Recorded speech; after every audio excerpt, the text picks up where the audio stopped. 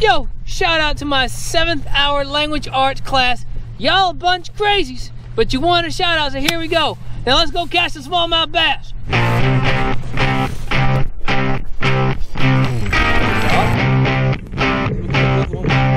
Yeah! Missed that fish. Oh, yes sir!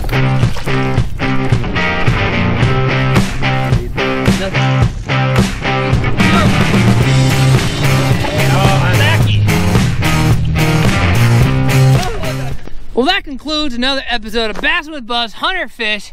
Big shout out to Greg Zellers, owner of Bite Me Tackle out of Winamac, Indiana. Makes the best lead heads you'll ever gonna find anywhere. Anyway, so we're on this body of water, which several of you have probably recognized. You think you know what it is? Put it in the comments. Let's see if you know what it was. Man, we actually found kind of a tough bite. You know, this body of water is about 2,000 acres, very clear. It's November 13th. Actually, we can't even remember the date. We were debating all day. It's either November 10th or 14th or something like that. Somewhere in there. Yeah, somewhere in there. And we've had some really cold temperatures moving this past week. Water temp is 45 to 47 degrees, gin clear. I mean, it was, and the day itself was ultra calm, which to me made the fishing tough, Greg. So you know this lake probably better than I do.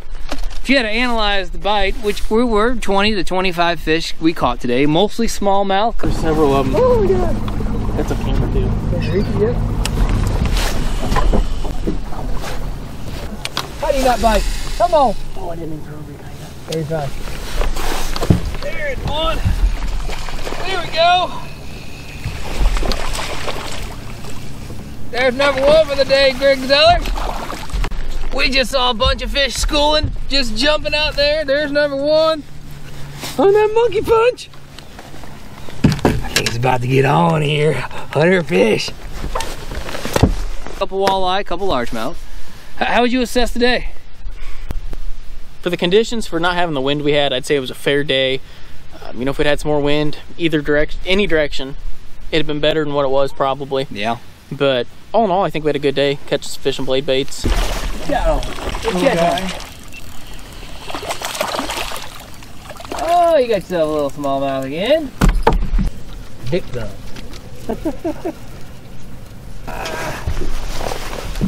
Yes, dude. Green. Now we got a green fish. That's the first largemouth of the day, isn't it? There we go, another smallie. You know what that is, Greg? That's having a blast with smallmouth bass. Jump for it, beautiful. Jump. Yeah, oh, that's a good one. Oh, swing him in the boat. You Gary fried it. Ooh, yeah, I'd say so.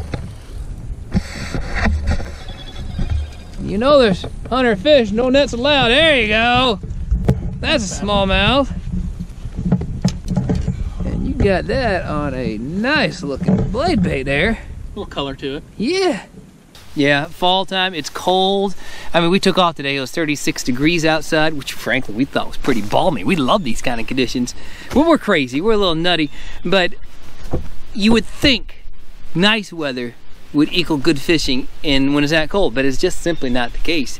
You want a healthy chop in the water. You want overcast skies, and man, we had a whole bunch of really calm, sunny conditions. Right now, it's starting to blow a little bit. That's because we're getting ready to get off the lake, so they're probably eating like crazy right now. But I caught several with blade bait, as did you. You also had several on your jerk bait. Several on jerk bait. Oh, I saw him come up. Got him. Missed him. I saw him come on. I saw him get bait. That's pretty cool. There he is. Got him? Yes, sir. Got yourself a smallmouth. Look the one with him. Oh, you got one there with him. All right. Throwing a jerk bait. Actually saw him busting the surface here. 46 degree water. Yeah, fat sucker. Crazy the weight they put on this time of year. Isn't it? Yeah, it's beautiful fish though. Now if you don't mind, how are you working that bait? Throw it out, long pause. I mean, maybe not a long pause. Oh, it was long. Incredibly long.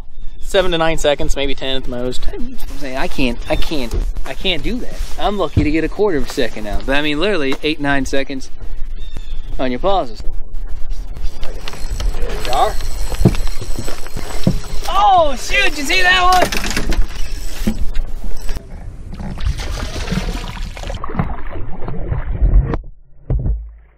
Oh yes, sir. What happened, Greg? Found some smallmouth schooling. Yeah, you say you saw some schooling. What do you mean? Pushing shad up out of the water in 46-degree water. They're out there jumping, eating bait, right? All the way out of the water. Got a little school of them. All right, set them up. Most of our fish, believe it or not, were between 8 and 4 foot of water, and we've estimated 70% of them we saw busting the surface, eating shad or minnows or bait of some sort. And that's where we throw in baits with your jerk bait, blade bait, really caught some fish.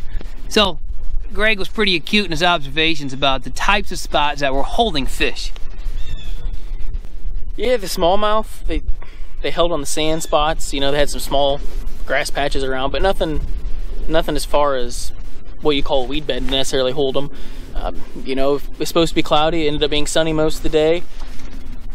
Sometimes them smallmouth, they just like to bury themselves on that top of that sand and just hold there and wait for something to come by. Oh, it's a blackie. Oh, look how dark he is. What a beautiful fish. Get in here. Holy cow, that's a beautiful smallmouth bass. We're having a blast with the smallmouth bass. Yeah, shoot, these smallmouth are definitely roaming the sand flats in between weed beds. And man, with as calm as it is, I think honestly the calm weather is our biggest enemy. And you would think maybe some soft plastics would work, and we got a couple on, a monkey punch. But man, the blade bait and jerk bait have been our best bait, and we're piecing together quite a few fish. We actually saw, oh man, we saw quite a few fish, and we saw some quality smallmouth just roaming in these sand flats.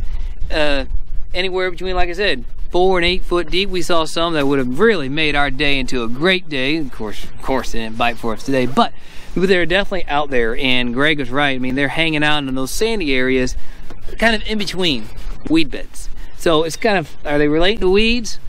Kind of. You know, they had to be the sand, they were in the sand around the weeds, so, you know, they say it's a sand grass combination is what those fish were relating to. Yeah, I think you nailed it there. I mean, it's what it was, as far as, unless they're sitting out in the middle of nowhere because their bait's using the small grass that's around, and as hard as they have to hit them to push them to the surface like that. Yeah, you know, we say it was kind of a slow bite, but we still caught over 20 fish in about almost 6 full hours of fishing. So thanks for tuning in.